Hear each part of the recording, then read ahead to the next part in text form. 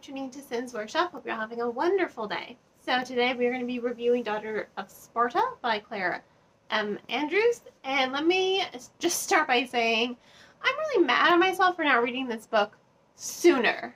I mean, I love this. I loved it. It was Greek mythology, and it was a retelling in a way that I wasn't expecting a retelling. You know, you're following the love story of Daphne and Apollo. But Daphne, she's what you would call a motakis. I hope I'm saying it right. She's grew up a Spartan, but she's not really a Spartan. So they kind of treat her as less than. She's not a servant, and she's not part of the lower class. So she's kind of like middle class citizen in the society. So she wants to be a warrior. She wants to be a Spartan fighter.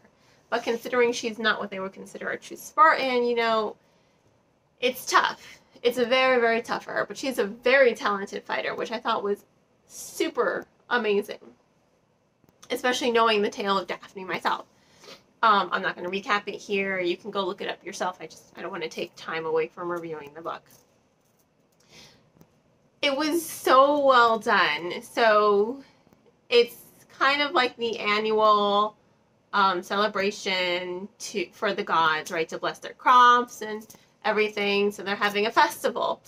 One of the festivals is a competition. It's a racing competition. Her brother is supposed to participate in it. He goes missing. He doesn't show up. Girls are not allowed to participate, but she does it anyway. Why? Because her older brother is married, so he can't. She's the only one left. So she does it to bring honor to the family. On her run, she is faced with Artemis, who, I love Artemis. She's one of my favorite Greek goddesses. I mean, she is the reason I wear moon jewelry, because Cynthia comes from Synthos, so I learned from my mom's Greek friends that Cynthia actually means goddess of the moon. So there, I love Artemis. She's, don't mess with her. She has her brother, right? Turns her brother into a buck. And it's just like, well, he was being a pervert and spying on me while I was trying to bathe. And he did it twice. She's like, her reaction is, he's lucky I let him get away with it the first time. Two? So she does this in order to blackmail Daphne, in order to get her to look for 9 things that were stolen from the gods. Now with these 9 things stolen, the gods' power is weakening, crops are dying, you know, pretty much apocalypse, right? That's how she relates it to Daphne. So she sends Daphne on this quest. She's just like, well, I don't really have the power because 9 things were stolen from the gods, so I can't really turn him back. So if you want him turned back, you're going to have to go find these 9 items. Easy, right? She forces her to team up with her twin brother, Apollo. Now, you guys know Apollo. He's like a ladies' man. If you follow Webtoon, you call him Aspollo from Lower Olympus. You know, he's a heartbreaker, basically. He's a heartbreaker. So Daphne is not really keen on working with him. Their whole dynamic is interesting to unfold, because Daphne, she's very stoic, and he's very, he's Apollo. But you're getting to see a new side of Apollo as his mortality comes forward more, you know, as he's becoming more mortal, right? He's faced with having to come face to face with a lot of the mistakes that he's made. And he's growing, you know, he's developing. His morality is becoming more heightened as well. And he's starting to realize, like, a lot of the things I've done have made me a really shitty person. And I really don't want to be a shitty person anymore. And he starts caring for Daphne, like genuinely caring for her. And she starts caring for him too, because she sees that this whole experience is changing him for the better. I liked the slow burn romance between the two of them, because you're seeing both of the characters develop, like I said.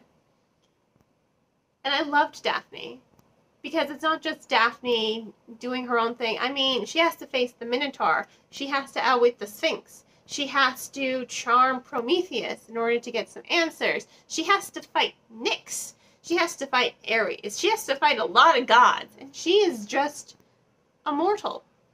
Or is she? She's not exactly a demigod, but we're not really sure what she is. And I think that that's really cool. That there are questions left unanswered regarding her origins. You know, you get to meet the gods. It was really fun. I loved the way Andrews brought the gods to life. You know, from Hades, Artemis, Apollo, Hera, Zeus, Morpheus. Was it Morpheus? I think it was Morpheus. Hermes, Nyx. You also get to see Arachne, the Weaver. Ooh.